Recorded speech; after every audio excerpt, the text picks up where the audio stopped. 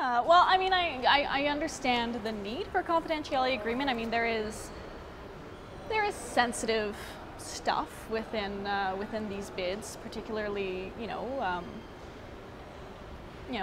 plans going forward. I think a lot of it was a bit more about the financials, but I can't talk about the specifics of these bids, so I can't talk about what the plans for the kiosks or cafeterias would be or will be, I guess. I can't talk about specific benchmarks, about proposed menus, about their mandates that were put forward either through presentations or through this. So the way they describe it in the non-confidentiality agreement is as confidential information.